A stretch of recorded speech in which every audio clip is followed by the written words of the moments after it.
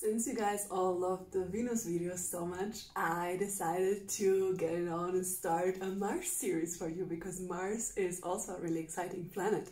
Especially because Mars and Venus are kind of a couple, you know. Mars is about sexuality and our drive and our energy, and Venus is about our romance and our more soft, feminine, emotional side. So now we're gonna look into the more rough, masculine side of our love life and check out what your Mars says about you. And in my videos I'm going to be looking at 4 aspects of Mars. The first aspect is the actual physical energy, because that's also what Mars means. So Mars tells us how much energy we have, like how much energy does our body produce, because not everybody wakes up with the same amount of energy at the beginning of the day. We wish it was like that, but we actually know it's not. So that's the first aspect, physical energy in sports. Second energy of Mars is the how we do things, the doing, the action. So when we have a goal, how do we go on about getting there? This is also something that Mars tells us, like how do you do things you do? What is your way of doing? The third aspect of Mars is conflict. How do you handle conflict? How do you fight? Do you fight at all? And the last aspect is sexuality, of course. What do you like? What do you not like? What attracts you? What doesn't attract you? Because what's very important to distinguish, and all astrologers learn that and know that, is that Mars and Venus are not the same thing. So love and sex are not the same thing for most humans, unless you maybe have a conjunction of Venus and Mars, so that's kind of the same for you. But normally people who have sexuality and romance in different signs, i.e. Mars and Venus in different signs, they just feel emotionally attracted to one kind of people and sexually attracted to another kind of people, and that usually creates some conflict inside of their head. But I'm here to tell you that that's pretty normal, and you just need to get to know yourself and learn how to deal with it. So let's get started. Mars and Gemini. Gemini, air sign and mutable. So here we are, we arrived at the most unstable Mars you will ever meet. Generally the air signs are the most unstable or disconnected Mars signs. They're very disconnected from the body, because air is mental energy, whereas fire, earth and water are still somehow, you know, in the body. They're more physical. Air is a very mental energy, and Mars is about physicality. It belongs to Aries naturally, so it doesn't feel very comfortable in air signs, especially in a mutable one like Gemini. So here Mars is just like all over the place. He doesn't know what to do. He doesn't know what to do. Okay, let's start.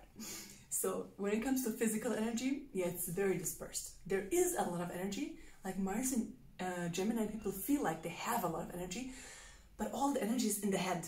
It's all in the head space, in the air space. It's very hard for them to actually manifest something. So Mars and Gemini people might be like thinking, yeah, I have so many ideas, like great ideas, but to actually get something done, get it done well, thoroughly, and actually finish it is so hard. And I have a lot of clients with Mars and Gemini who come and they really struggle with this. They're like, what should I do? I just can't focus. I'm like, yeah, I know. But it is more about learning how to deal with this than to change it, okay? So Gemini, Mars and Gemini people, they are multitaskers, right? So they have a lot of energy, but they cannot focus it on one thing. When it comes to the body, that means that, yeah, they need sports or entertainment. They do need that, but it needs to be something that is like changing and that like really requires their mental attention as well, like juggling, for example. Like, you know, where they have to juggle these balls and there's a lot to think, there's a lot to see. It has to be like very mentally stimulating for them.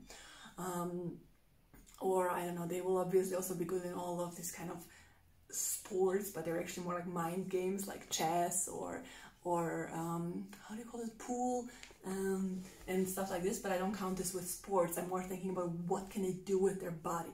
So when it comes to their body, they need to have this kind of mix of mental and physical stimulation at the same time. So yeah, I think juggling is one thing that I can think of. And then maybe, I don't know, games might be interesting for them, you know, like all kinds of games where you move and think at the same time, things like that.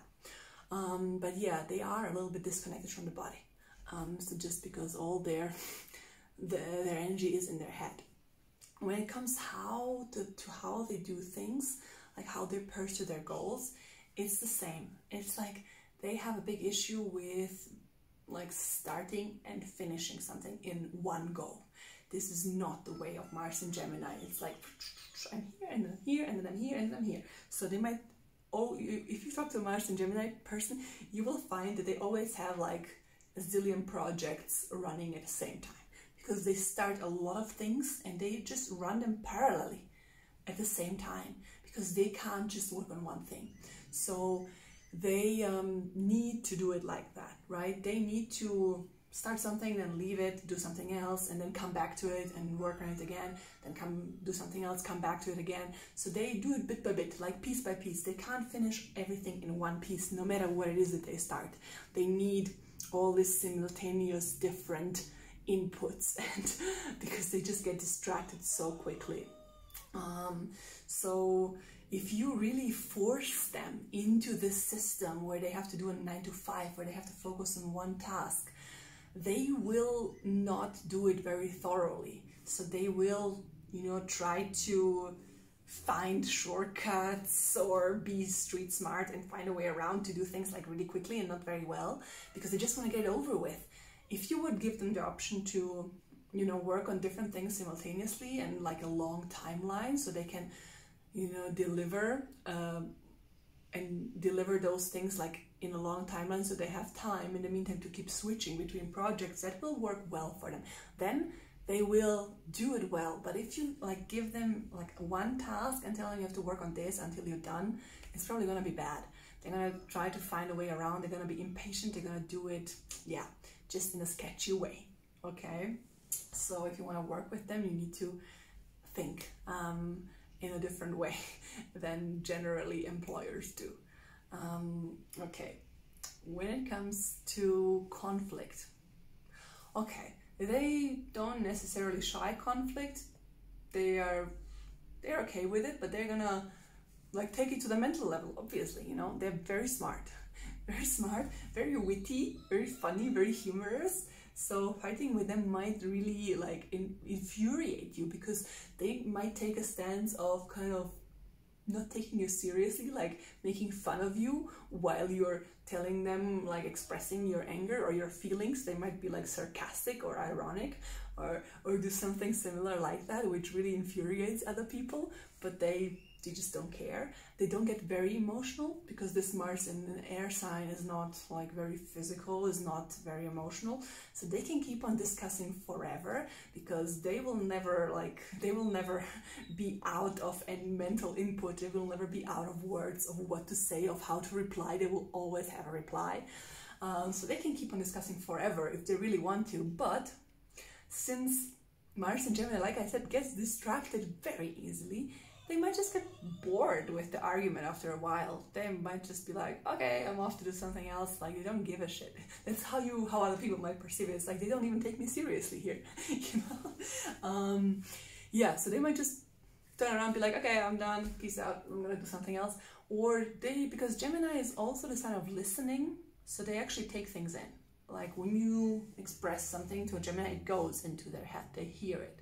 So they listen. And they also have an ability to see perspectives, because Gemini is one of the only signs, maybe Aquarius also a little bit, that really can hold various different and even conflicting perspectives at the same time. So they can be like, okay, I see how A is right and then how B is right, both at the same time, although they're like opponents. So what also might happen in a fight with Gemini is that they just back off, that they're just like, okay, I listen to you, I hear what you're saying, and yeah, you're right, I can see your point, cool, that's it. People are like, oh, wow, that was easy. Yeah, Geminis are not very opinionated.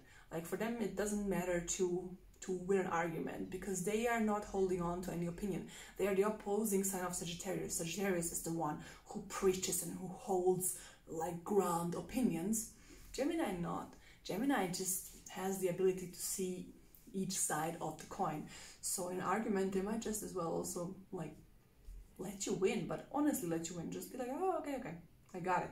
I know what you're all about. So let's just leave it at that. And yeah, so that's Gemini in conflict. When it comes to sexuality, okay, from everything I've said so far, probably the first conclusion you must draw is that Gemini is unfaithful because they jump from partner to partner to partner.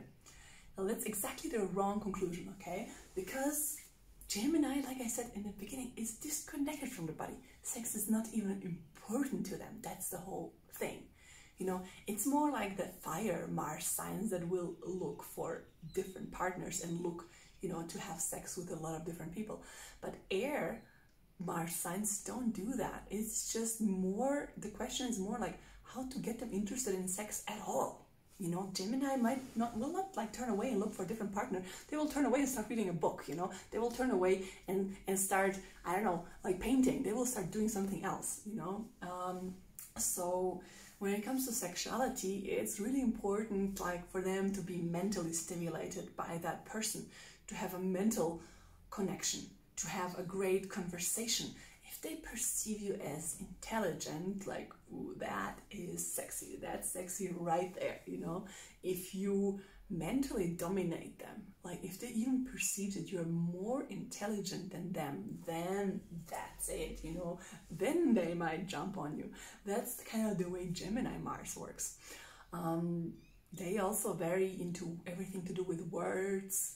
Like if you want to seduce them, just start talking to them, just start telling them, you know, all the things you want to do to them, or just start talk about sex, what you like, what you don't like, start to bring it out through words.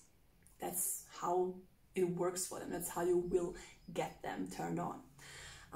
Obviously they also like, you know, talking about fantasies, expressing fantasies, because there's so much in their mental space and they're so creative. Dirty talk, anything. Once you get them interested in you sexually, they can be very creative sexual partners, you know. They love experimenting with almost anything that exists. They're very open-minded. They won't say no to anything or judge anything. So you found like your most creative, most versatile sexual partner right there.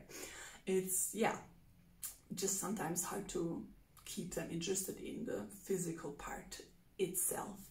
And even throughout sex, sometimes you might feel like they're not very present, you know, like they're thinking about something else. And that might get people upset. Sometimes they might just lose their interest even throughout the sexual act, just like, or, you know, I'm dry, sorry. That's kind of Gemini. So to keep their attention in bed, you need to be very creative too.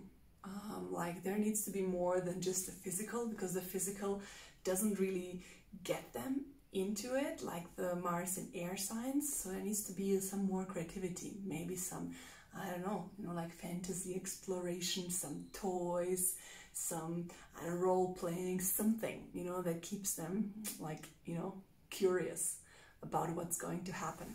So that is Mars in Gemini.